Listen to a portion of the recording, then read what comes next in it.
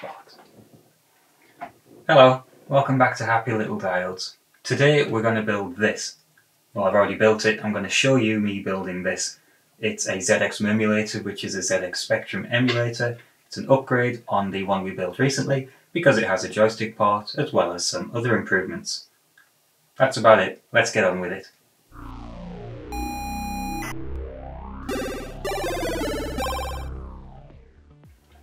So this is the Murmulator version 1.1 which we built in the previous video.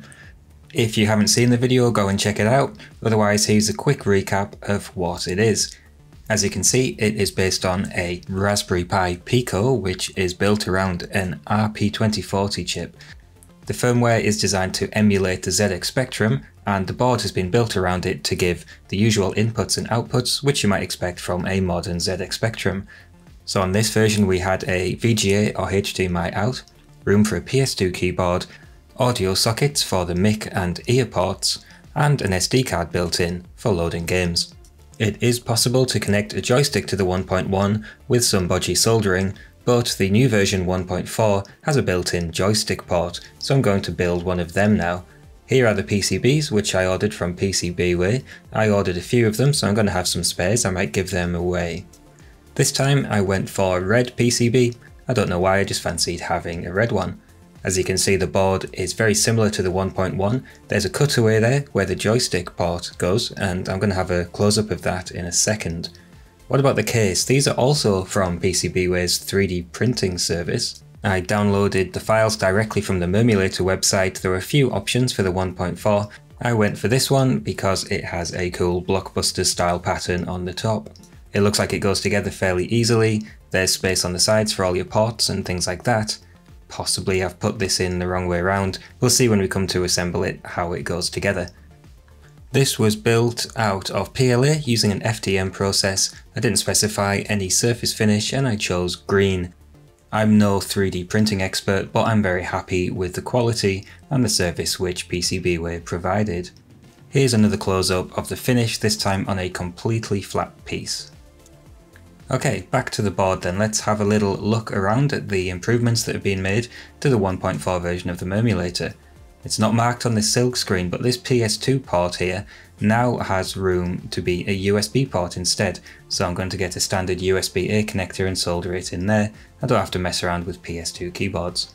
This is where our 9-way D-type joystick connector is going to go. There are 5 pads on the top and 4 on the bottom, and it's just going to straddle the edge of the board. We'll solder it directly to those pads there. There's also room for a USB connector on the underside of the board here. Now this is a USB-C I think I'm going to go for, and what it does is it allows you to power the board while leaving the USB port on the Pico open. The board also accommodates a PS RAM chip. PS RAM is pseudo-static RAM. It's dynamic RAM that behaves statically because it has a self-refresh. This will give the Pico an extra 64 megabits of memory. Over here we can see 2 overlapping footprints for different kinds of audio chip. On this side of the board you can put a CS4334 or a CS4344. On the top side of the board you could choose to use a TDA1387 chip. I think you have to pick one out of these 3 to go with. They're all DACs or digital analog converters. I've had to learn a little bit about them to understand what they do. As with the previous board, this board allows you to use SMD or through-hole parts for the vast majority of the smaller components on the board. For these small passives, I'm going to be using SMD chips and hand soldering them just for practice. So don't expect a perfect job here. I'm going to be hopefully improving along the way.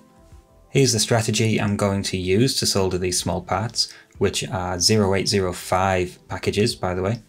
I'm going to put flux down, I'm going to pre-tin the end of my solder tip. I'm using a chisel tip. I'm going to put the component in place. This is an 0603 size, I didn't have the right size for this, but it's going to fit. Then I'm just going to touch the tin solder tip down into the flux so it all fizzles away and makes the joint. What we'll find as we make our way through is that I tend to put a bit too much solder on. Although the joints are made, it looks a little bit messy.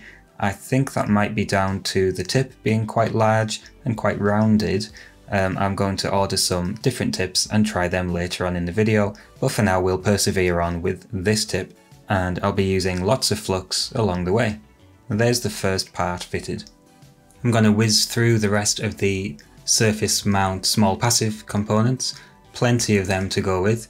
By the way, these unmarked resistors are the right way up. They're all white on the bottom, which at least makes me confident that I know I'm putting them on the right way. As you can see, I ran into problems with them not being flat to the board with this particular soldering method, so obviously not doing it quite as well as I could be. I went round all of the ones which I could see were slightly lifted and pushed them down, reheated with the iron or the hot air, and where the joints might have been affected by me reseating them, I added a little bit more flux and got the iron back on there to make sure the joints were good. Overall, I think this method of soldering is definitely faster than using the hot air, but obviously messier, at least at the moment. Maybe with a bit more practice and maybe with a smaller tip, the end result might look a little bit more professional. But anyway, I know it's going to work. I've made all the joints, I haven't made any shorts, and we can move on to the more interesting components. Just having a close-up look at this tip, I can see that where the pads are very small, I'm going to struggle to apply heat directly to it. I definitely need solder in there to conduct the heat to make the joint. So maybe pre-tinning one of the pads might have helped, or maybe I need to be feeding a bit more solder in off the spool while I'm heating it. Still refining this technique, and I appreciate all of your constructive criticism in the comments. Thank you very much. Anyway, that's enough faffing around with tips. Let's get this job finished and move on to something a bit more interesting. Well, this is the audio DAC, digital analog converter chip, which I bought, and I seem to have inadvertently bought the smallest possible choice of the three I could have put on this board. As you can see, the pins are about the width of one of the ridges on my fingerprint. So this could well be the smallest part I've ever soldered onto a board, but I'm not too worried. I think with the hot air method, it's going to be fairly simple, thanks to the microscope. So there's a bit of solder paste put on, just poking it into place. We'll heat it up and it will melt into place really nicely. I've left a couple of solder bridges there, and I'm not going to lie, I struggled to remove them even with adding flux and using smaller solder tips. In the end I went for the wick and then made the joints again by adding a bit of flux and heating with a tip just to make sure that all the joints were made. Happy with that, I think that's pretty good. Moving on, this is the PS RAM chip, which now looks massive after having soldered that audio chip on. This is going to give the Pico a little bit extra RAM, which I guess some of these firmwares are going to take advantage of. So I've made the joints using hot air and I'm just touching them up with some flux and the iron. By the way, these were the first PCBs I've ever ordered myself, so if you're interested, if you're thinking of getting into it yourself, this is how they come. At least this is how they came from PCBway, who's sponsoring the video today. They also sent me some freebies which I want to show you because they're really useful. Check this out. As well as some stickers and bits and bobs, they sent me these guides, these little PCBs, the kind of reference guides, as well as being a rule. They've got example footprints of all different packages of components all over them, and that's useful and also just kind of nice to have. It's quite a nice little piece of kit. Lots of reference things on here, different measurements and different footprints and different packages, different hole sizes. The SMD tape part counter along the top there was the tool I never knew I needed, and it's already come in useful. And check this out, I'm glad I'm not soldering any 01005 parts. So yeah, go check out PCBway, see what they can do for you. Next up is the micro SD card slot. This has these two handy little buttons on there in the plastic, which align it really nicely onto the PCB, and the PCB designer has thoughtfully included those two holes to make lining this thing up a lot easier than it could be. So I've put it in there, I've made the joints just using hot air and paste, and now I'm just touching them up with the flux and the iron. Sorry, I forgot to film the actual soldering of that part. So anyway, moving on, this is the HDMI port. This has a lot of pins, all very small and very close together, but following the same processes we have been, it shouldn't be too much of a problem for us. In fact, same as the last Murmulator we built, I'm just going to drag solder this into place. I had real trouble aligning the pins last time, so I'm going to solder the surface mount pins first. I'm bracing for some criticism, but this seems to be an easier way to keep things in line. What I did was I tacked it on the right hand side there, added a load of flux, put some solder onto my iron, and I'm just dragging it backwards and forwards. I have put too much on and there's lots of bridges, so I'm going to drag it around, spread the solder out and try and remove those bridges. Some of them wouldn't come out, so I had to use the wick again, and whenever I use the wick I'm going to put a little bit more flux on and get the iron involved again just to make sure all of the joints are good. Visually this is looking good. It looks like we've got all of the bridges off, just about, just a couple there to go. But lifting it up and looking underneath, no, we're way off. There's another 4 bridges there to sort out. So don't forget to have a look underneath the component as well if you're soldering one of these HDMI ports on, tidying those up, and we have a good connection. Now we just need to solder the 4 corners and we'll be finished with the HDMI port. Now for this USB-C port, this is only used for powering the device if you don't want to use the USB port on the Pico. The USB-C port went on with no problems, same as the HDMI port. And now moving on to the headers, there's a load of headers to do, so let's whiz through those, get them out of the way. All I did was make sure that they were all straight and flush to the board.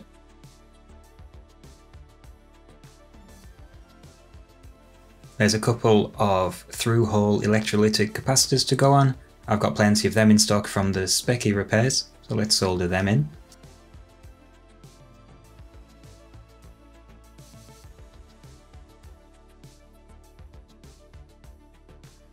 And now what about the joystick port?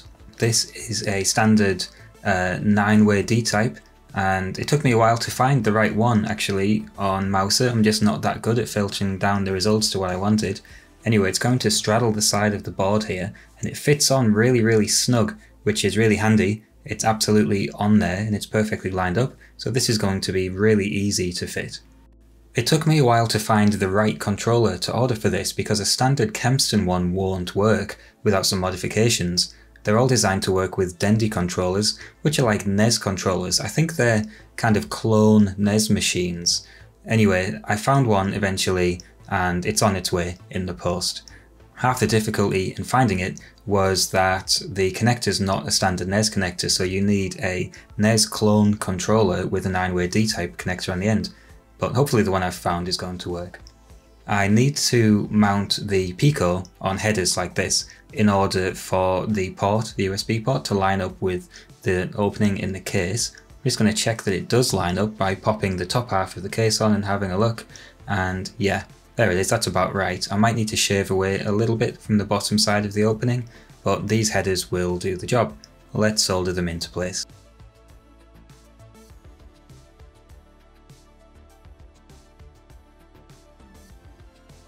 I actually had a couple of capacitors left to go on. I was waiting for them to arrive, these 10 microfarad ones, and they sent me some free 0 ohm resistors, basically jumpers.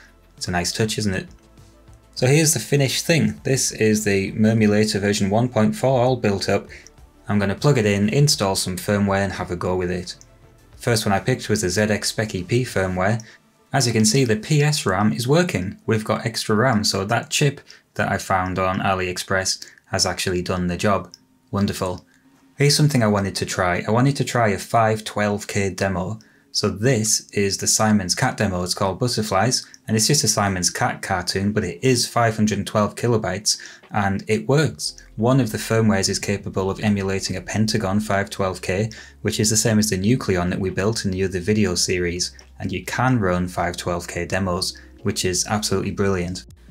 And what about the joystick? So here's the joypad that I bought. It's a Dendy joypad. Looks like a NES joypad. It fits. It's a 9-way D-type. It's got 4 buttons, a start and a select, and a D-pad. It cost like basically pennies, so the quality isn't fantastic, but it works. I did have to take it apart and put it back together again to stop it from pressing buttons I didn't want it to press, but it works. So I'm going to show you how you can use it with, in this case, the Techno Cat firmware. Look in the bottom right, there's a little joypad there, and I'm using a button combination on the joypad to change the mode. You can have it to be emulated as a Kempston joystick, that's this mode, or cursors or Sinclair joystick, and you can just press the buttons on the joypad to switch between those modes to minimise how much you need to lean in and use the keyboard. Let's pick the Treasure Island Dizzy tap file, go to the tape loader and it loads. Here we are, this is Treasure Island Dizzy. I think I do have to lean over and press K to choose Kempston mode, but now I'm working happily using the joypad as a Kempston emulated joystick. Perfect. You can also access the firmware's menu system using the joypad and navigate it using the joypad, so the use of the keyboard is really minimised. You can't get away from it completely, but it's really convenient to use. Now I'm going to put it in the case, so I've built it up here and I can see that it's not going to work as it is. Obviously this has been designed for a VGA socket instead of HDMI, and the HDMI connector won't go in. So I've been around with the scalpel and shaved all the connector holes so I can fit everything in, screwed it all together, and I'm going to try and get everything plugged in now, and hopefully I won't have to open it up again until I want to make some mods, or if the Pico packs in.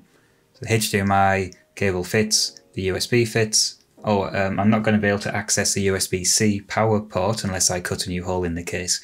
That's one small downside of this particular case, but as you can see everything goes in, it looks nice and neat, and I quite like the funky hexagon Blockbusters case design.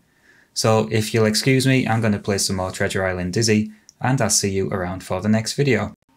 As a reward for sticking around till the end, if you want a PCB, I've got 4 spares. Drop me an email and we'll work out getting one to you. First 4 to get in touch will get one. Cheers!